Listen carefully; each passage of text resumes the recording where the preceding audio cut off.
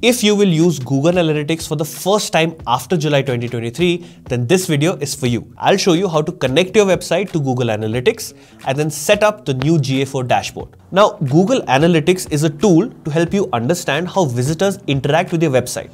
And Universal Analytics or UA is the current version of this tool, while Google Analytics 4 or GA4 is the new version. Why do we need this new version? The base structure of UA was built years ago.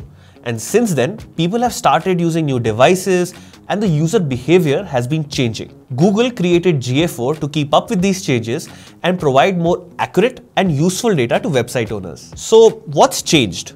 There's 4 main things which I've summarized here, but if you want to understand it better, I've made a short video explaining GA4 that I'll link above and below. If you've been using Google Analytics from before and you want to migrate from the old dashboard to the new GA4 one, then I'll link that video above and below for you. The first step is to create a Google Analytics account.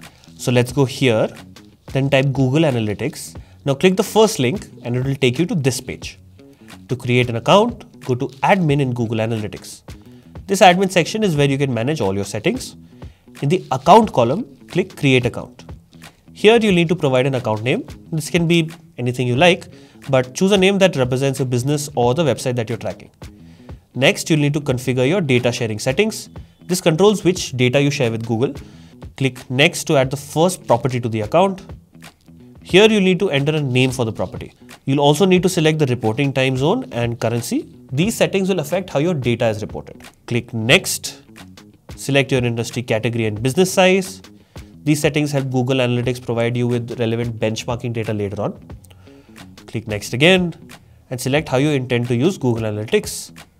Click Create, and if you're setting up a new account, accept the Analytics Terms of Service.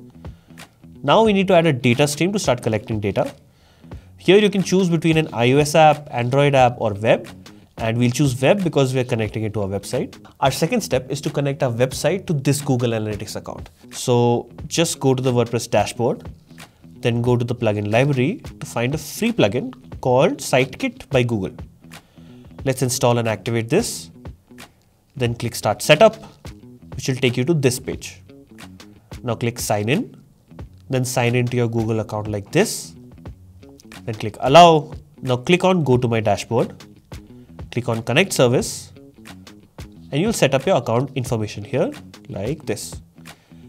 Click Configure, and that's it.